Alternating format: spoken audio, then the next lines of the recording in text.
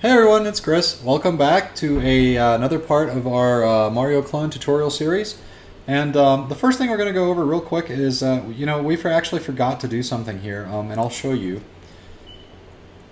Is when we set it up so that our player would bounce off the enemy when he jumps on him, you'll notice that his state temporarily switches to an idle state and then to a jump state. we want that to be just a jump state. We don't want to have an idle state in between because it just kind of looks weird. So let's go ahead and stop this. And the way we do that is in our player script, up where we change the animation states, right here.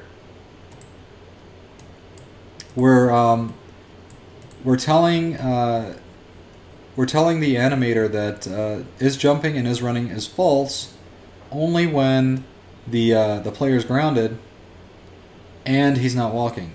Well, we need to add another condition to that. We need to say and is not bouncing. So and is not bounce. So if the player is grounded and not walking and not bounced, then he'll be idle. Otherwise, he'll be in his either walking or jumping state. And since he's not on the ground and he's not walking, he's definitely not going to be running. So the only other option for him to be is in a jumping state. So he'll be actually jumping if he's bouncing off the enemy's head. So let's try that out now. We shouldn't have any idle state in between our jumping onto the enemy and bouncing off of him.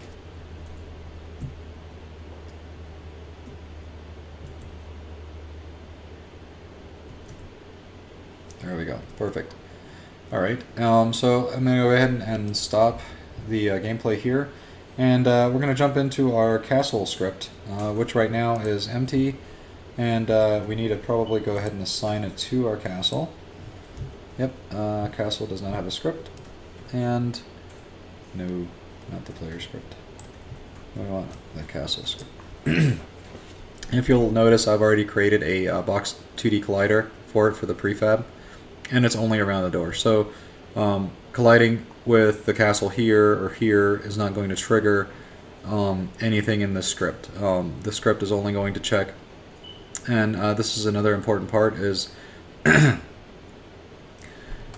is trigger part of this box 2D collider is actually checked. That means that the door is a trigger, and it's not actually a collider, or it is a collider, but it's not something that we're going to be doing raycasting off of. There's a method that checks an on-trigger event if something that has a collider and a rigid body collides with this trigger. Then the on-trigger event is raised in our castle script, which then we can do whatever we want based on something colliding with it. So what we're going to do is open up this castle script.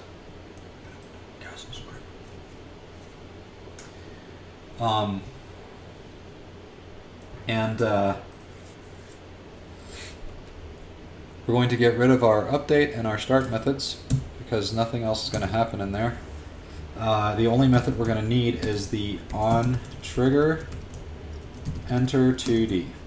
Okay? And the object that we're going to get here is a 2D collider, and we're going to call this other because that's the other collider. That's whatever is colliding with the trigger. Okay, so we can actually get some information back from that.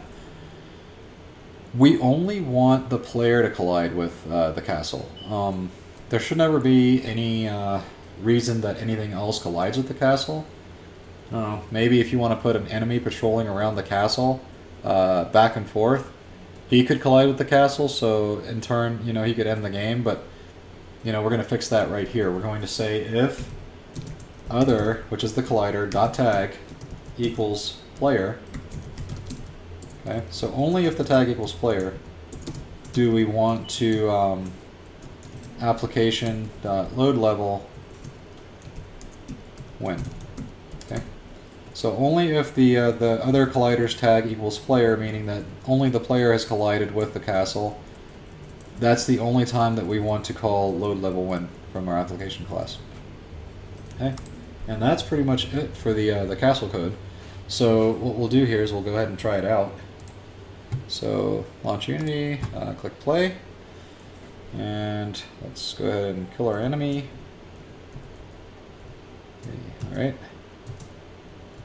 Let's jump all the way to the castle, and there we go. It's triggered, and it loaded our win scene, which also has nothing on it, just like our game over scene.